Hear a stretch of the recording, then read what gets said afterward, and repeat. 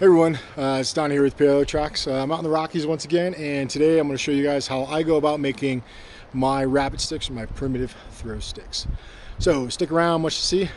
I know you'll enjoy. So first things first, you can kind of see the terrain I'm operating in. The terrain you're in will ultimately dictate the style of stick you make.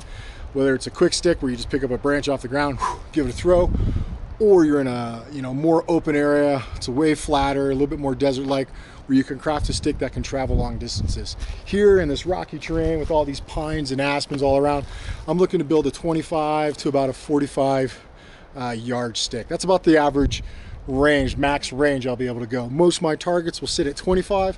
I'm looking to build a stick that will go beyond 25, clear to that 45 range. But I got to think about, if I spend too much time building something, I'm not going to be able to employ it to its max effective capability. So when I head out in the bush, I look for what nature's already provided. I look for branches, trees, any sort of thin but thick trunks that are kind of in a natural bend, whether it's symmetrical like a whale's tail, where it goes like this, or it's asymmetrical, where it's shaped like a J or a 7, or even an L, or sometimes even an S.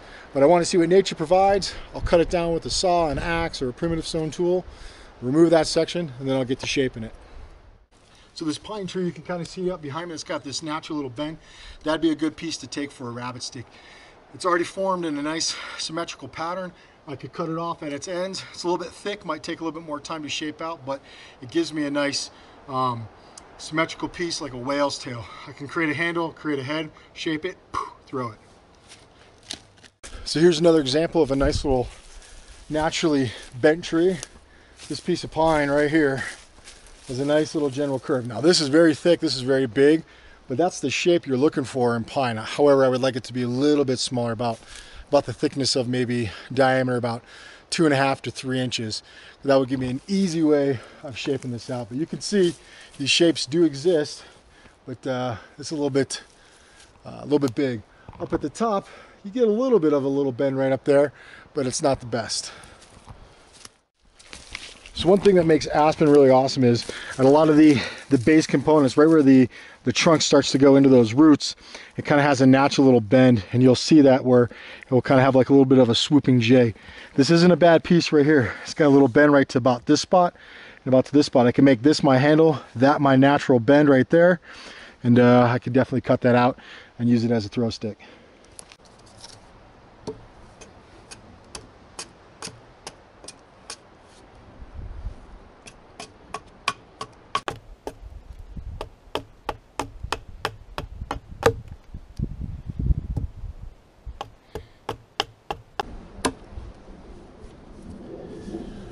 So what I'm doing first is actually determining what's going to be my handle end, what's going to be my heavy end.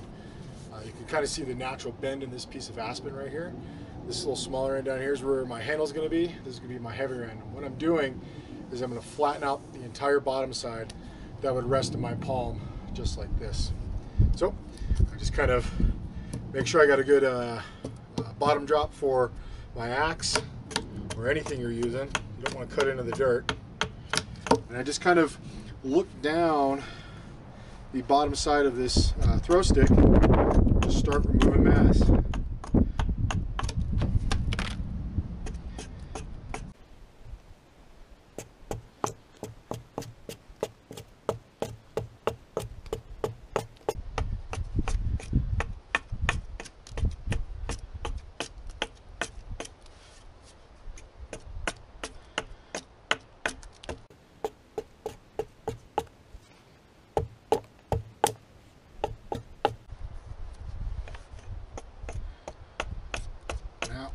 Keep in mind, this is green wood, so this is going to dry out and eventually crack, but I could season this just like I would any sort of bow stave. It's just a matter of time. If I don't have all the time in the world and I need to use this now because I want to take some game, snatch up some grouse or whatever the case may be, I'm going to go with what I have right now, and that's some green wood.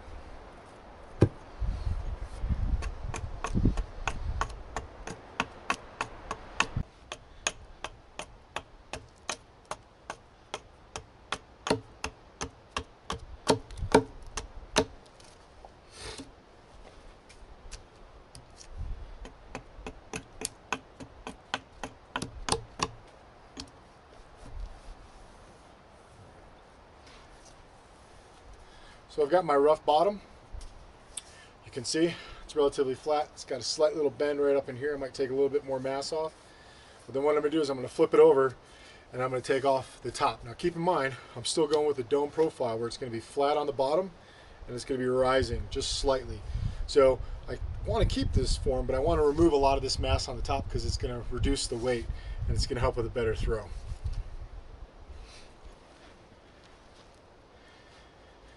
Find where that line's going to be. There.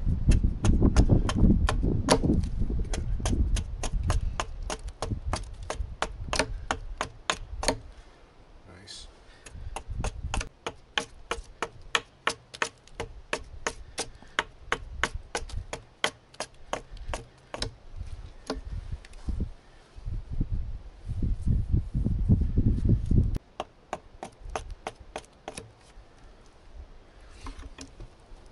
Alright, you can see it's flat on the top, it's flat on the bottom.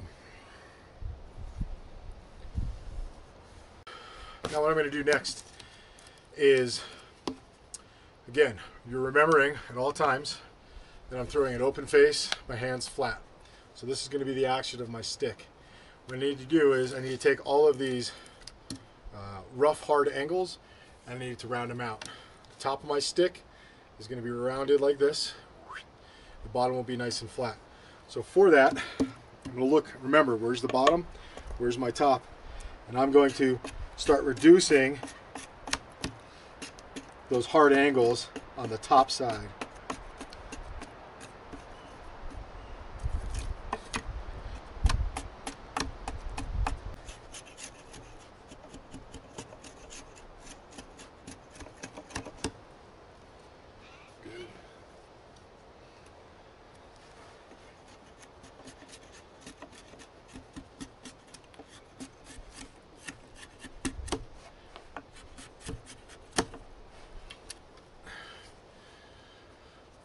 Alright, started to round out the top. I took off these hard angles right on that top side, right here and right here.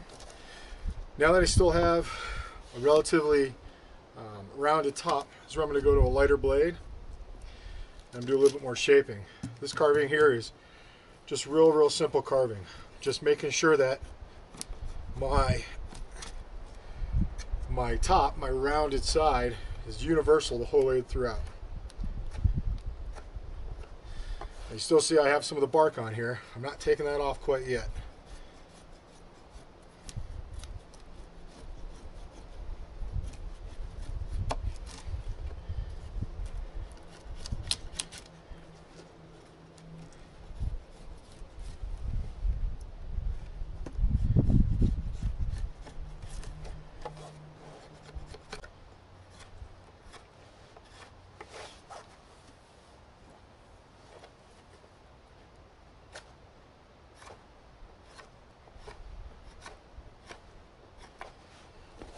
All right.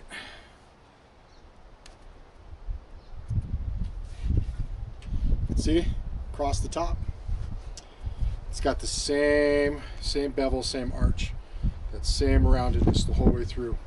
You can kind of put it through your hand.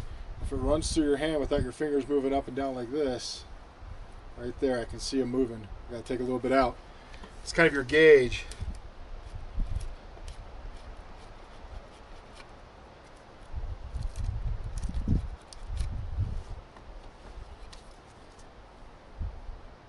There.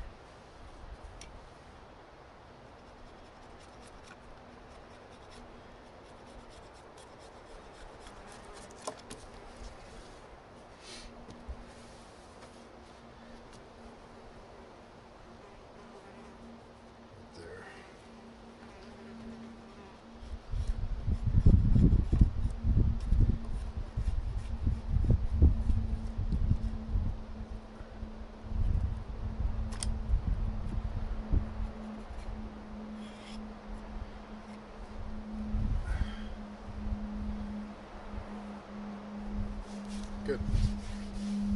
Relatively smooth, relatively flat. Now, I need to think about this edge here, this bark. This edge has to be a slope.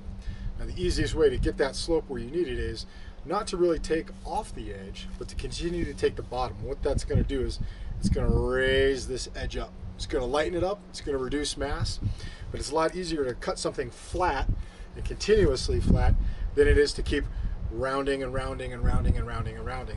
So I've got my rough top, I've got my rough bottom. Now I'm going to remove mass, and essentially this bark, this little bit ½ inch of bark the whole way down is my gauge. And once I say I get to about halfway through, you can't see that, but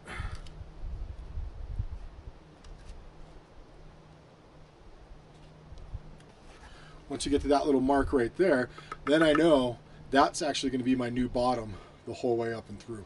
So I'm going to get to the mass removal side on the bottom, back with my axe, and I'll get back in with you.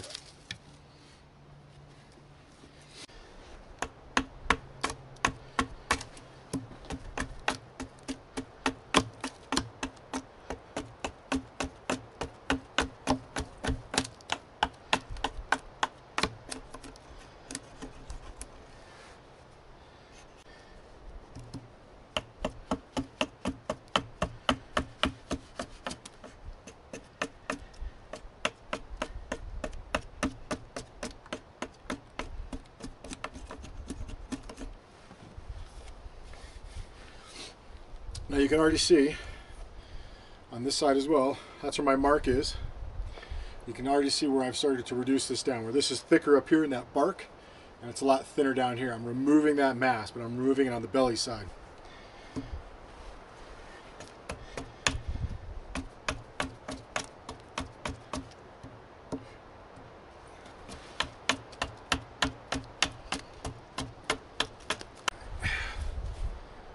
Perfect. So I've reduced it already. I've taken off a lot more of the belly, keeping my nice rounded top. I still have about maybe a ½ inch of this bark right here. Now what I'm going to do is I'm going to go back to my knife and I'm going to refine this edge one more time.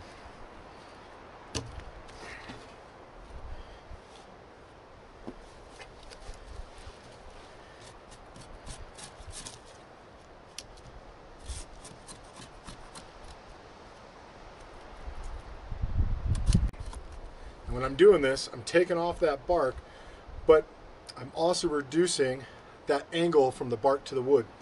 So as you see right here, there's an angle.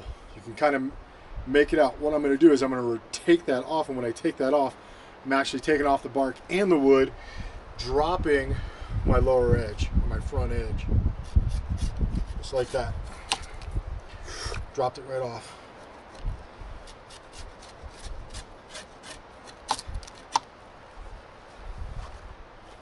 Nice. Do it on the back side as well.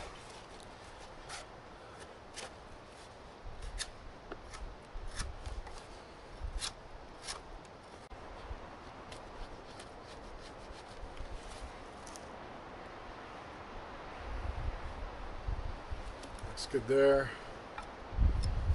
Looks good there. Apologize for the wind, but now what you can see is I've gone from that about ½ inch down to a ¼ inch of bark. Now instead of using my axe on the belly, I'm going to use my blade on the belly, and I'm going to refine this down just a little bit more till there's just a smidge of bark left. This is really going to help flatten out the bottom. It's going to help define that edge one more time.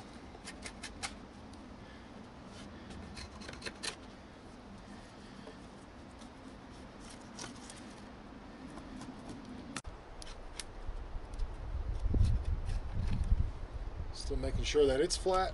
A couple spots you gotta check for the flatness is right at the very end. Sometimes from you carving out, you'll scoop out at the very end and you'll kind of leave this mounded. Just kind of come and do a couple little final strokes, a little finishing stroke on there.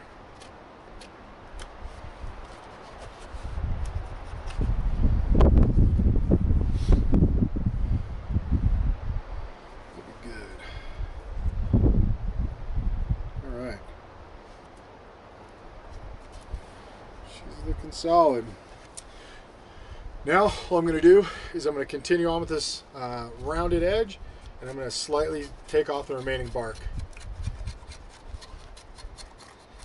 The one thing I don't want is any flat edges coming up and then going rounded. I want it to be rounded. So when it sits, it just does that. No rounded and then flat edge and then bottom. It's rounded all the way across the top. If you do find that, go to the very top of the wood and start coming back down and around.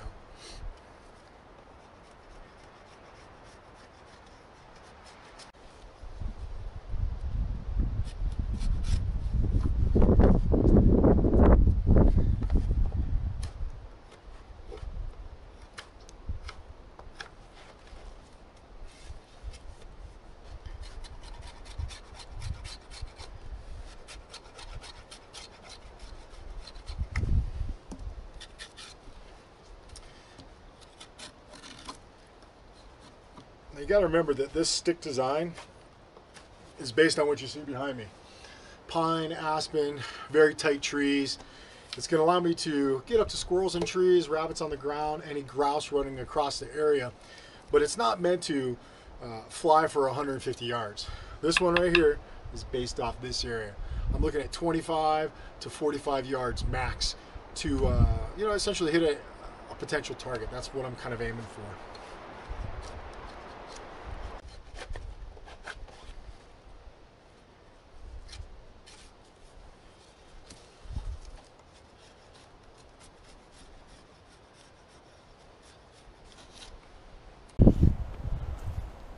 All right, so I've got her generally shaped out. I'm still gonna have to do a little tuning to it, but what I need to do is add my front rounded bevel and my back rounded bevel.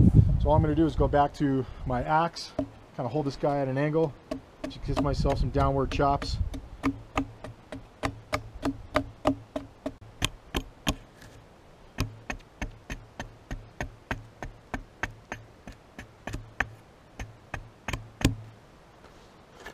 Not bad.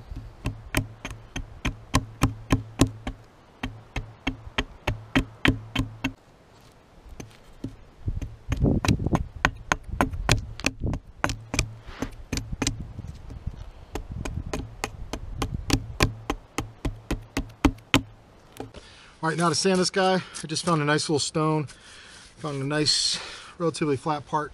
And all I'm gonna do is just draw it back and forth. If you got sandpaper at home, you can definitely use that. And all it's gonna do is score the edges with some nice grooves, kind of like a golf ball. The golf ball has a divot, but this will definitely reduce any of the wood snags or give it a little bit more shape.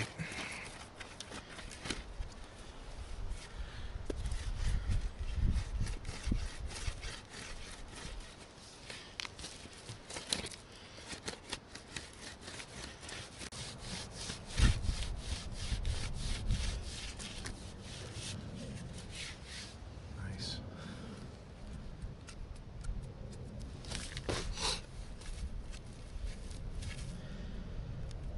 All right. Feels good. Good weight, good rotation. Let's give it a pull.